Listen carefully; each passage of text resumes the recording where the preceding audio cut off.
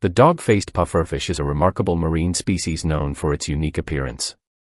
With its elongated snout and expressive eyes, it resembles a dog's face, capturing the imagination of underwater enthusiasts.